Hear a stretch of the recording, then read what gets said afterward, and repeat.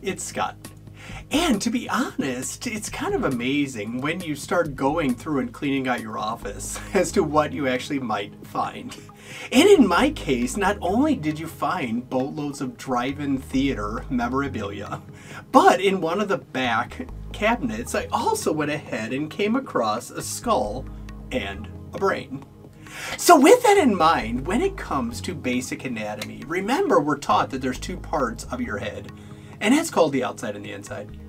And the outside, to no surprise, is your skull, and the inside, as we'll show you, is called the brain.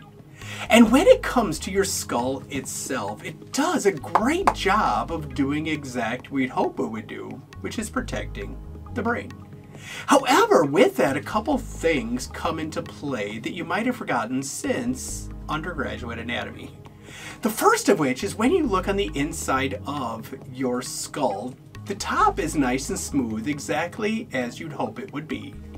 The issue is when you take a look at the bottom half. You can see with all these ruffles and ridges that it's anything but smooth. And that's a huge issue when your brain starts bouncing around because it's anything but smooth. The other issue when it comes to your skull is, remember, when you flip it over, you see that big hole in the back of your head. And remember in basic anatomy that this is called the foramen magnum. Because in Latin, foramen means hole, and magnum means big. So it's Latin for what is called big hole. And why that's a huge deal is when we take a look at our little sheep brain. If we were to put it inside of the skull, and then it starts shaking all around so that now we have a whole lot of bleeding and or edema. Remember that something is simply going to get shoved down the hole. And that, depending on which part of your brain gets shoved down the hole, is what we call herniation. Otherwise known as when you've got a hernia around your belly button, that's an umbilical hernia. Or in this case, it's when you've got brain and or brain stem literally herniating down the hole. So again, herniation is when you have something getting shoved down the hole. And as you can imagine, the outcome is not going to be so good. But with that in mind, quick reminder, when it comes to your brain itself, you've really only got three parts. And that's simply called the big part, the little part, and the thing in the back. So the big part, to no surprise, is your cerebrum. The little part, you remember, is your cerebellum. And cerebellum, interestingly, if you look from the inside, you actually see how it looks like a tree. And that's because it actually means arbor vitae, otherwise known as the tree of life. And then we look down at the bottom, and that's whereas we have our brainstem. So with that in mind, quick reminder as to what does what.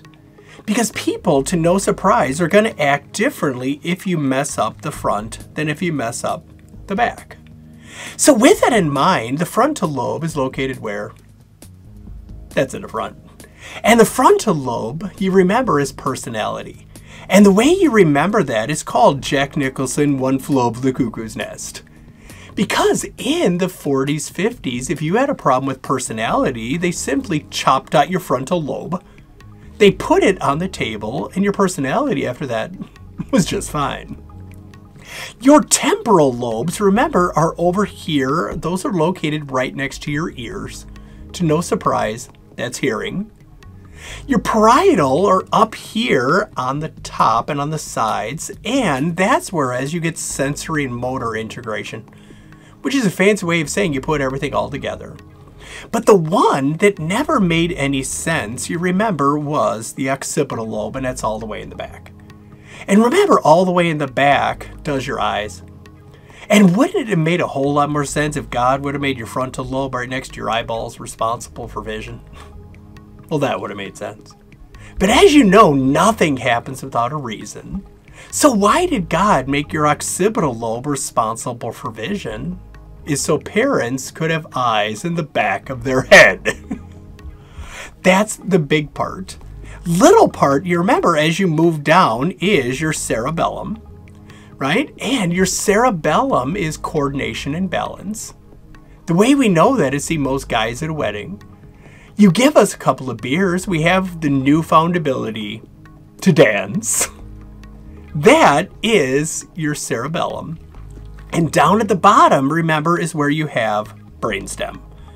And brainstem, you remember, begins with B, and that's things like having a heartbeat, and you want to breathe, and you want to be alive.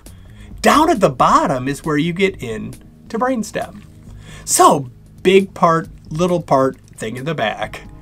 Anything that has way too much pressure inside of this closed box, meaning the skull, that's going to cause something to get shoved down the hole, cannot be good.